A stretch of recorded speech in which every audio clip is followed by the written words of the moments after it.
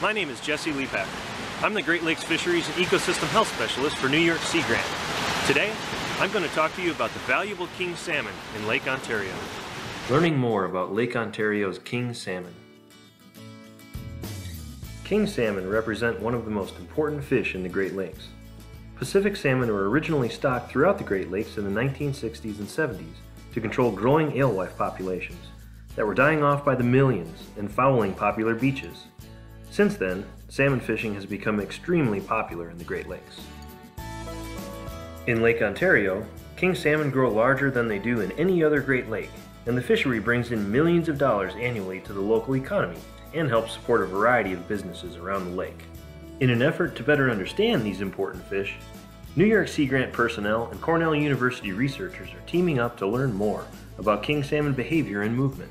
The collaborative project, funded by New York Sea Grant, is using newly developed pop-off satellite tags to track the depth and temperature where king salmon are located. The tags also contain accelerometers to tell when the salmon are chasing prey fish and swimming quickly to catch them. The tagging process goes a little something like this.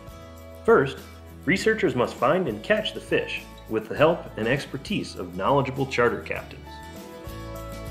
Once the fish are landed, they are put in a styrofoam cradle to help keep them calm, and lake water is pumped across their gills so they can breathe. The fish are then tagged with a monofilament harness that connects the tag to the fish. The harness is crimped, and the excess monofilament is cut off. The tagged fish is ready to go. The fish are lowered back down to cooler water temperatures using another harness that is pop free when the fish arrives at the depth where it was caught. The tags are said to pop off in 30, 60, or 90 days, or when the fish stops changing depths, like when it comes into a river to spawn. When they release, tags transmit their location along with some of the data collected. If retrieved, researchers can download even more information stored in the tags that was recorded once a second the entire time the tag was attached to the fish. The information provided by the tags can be used by scientists to understand salmon behavior, by biologists to inform their management decisions, and also by anglers so they know more about where actively feeding salmon might be located.